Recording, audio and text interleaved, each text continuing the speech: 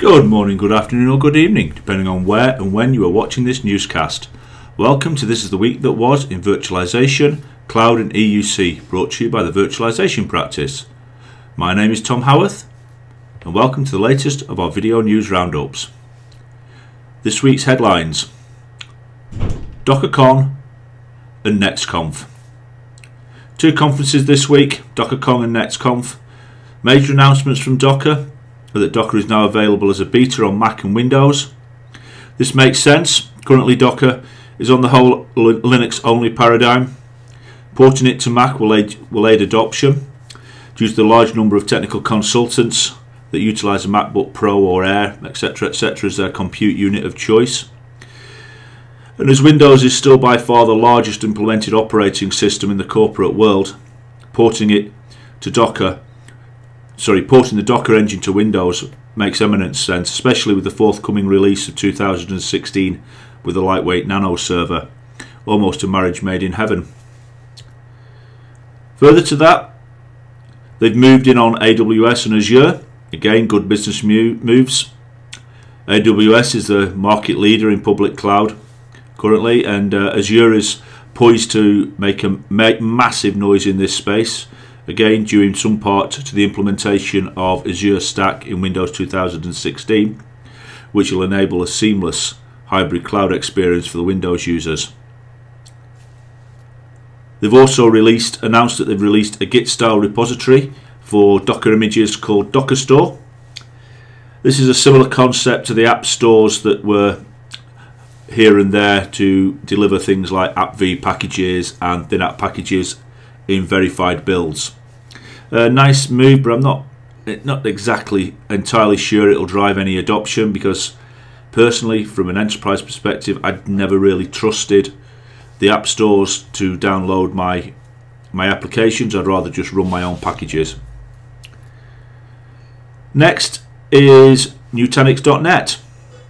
Nutanix's conference this year was held in the Wynn in Las Vegas. One major point of interest out of there is that Dell and Nutanix announced a continuation of their OEM agreement. Personally, I think the jury's still out on this post Dell EMC merger, but as they say, 6 months is a long time in business, 2 quarters. Other announcements included a storage-only node for Nutanix based on AHV and managed by Prism. The NX6035C device appears to be a standard node that does not service virtual machines.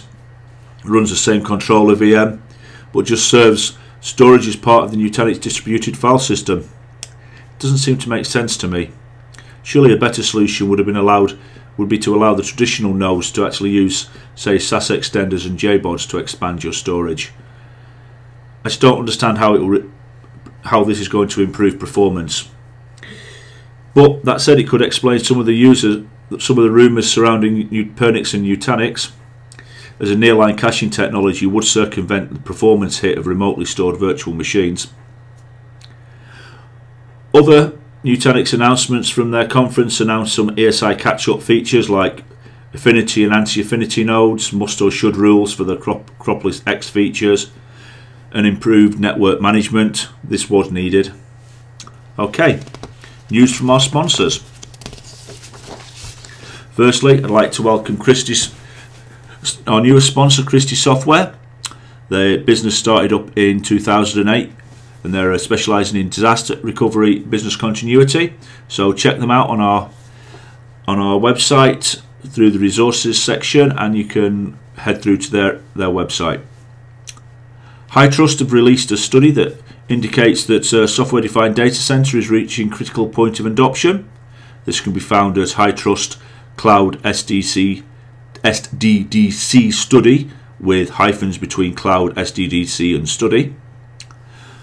Puppet Labs are getting geared up for their Puppet conference in San Diego on the 19th to the 21st of October. Details of how to apply to get onto there is found on their websites or in our event calendar on TVP. They've also released their State of DevOps report, which attempts to address some of the most pressing issues in DevOps today. And finally, Puppet founder and CEO Luke Cannes has been named EF Entrepreneur of the Year in the Pacific Northwest region, so kudos to him for that. SwiftStack, they won a major deal with Bet365, one of the world's leading online gaming companies, to provide their object storage based on Swift. They're also the power behind Ancestries.com's Kubernetes and OpenStack based networking based infrastructure. VM Turbo have got two more tickets left in their VMworld sweepstakes. They're due to be drawn this week, so if you haven't already applied, get your name in there because it's a free ticket to VMworld. Well worth going. That is vmturbo.com/vmturbo-vmworld-sweepstakes. Xenos are running a survey based around modern monitoring. Deadline for answering their questions is the 13th of July of this year.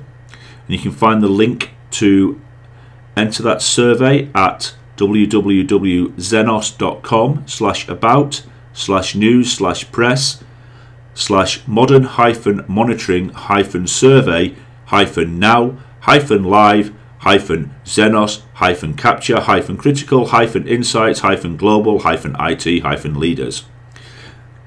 Easy to use to say.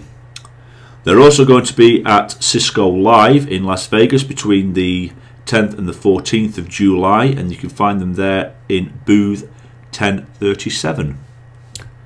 Okay, all that remains to be said is thank you for listening and watching, and remind you that if you see anything newsworthy, please send it to news@virtualizationpractice.com.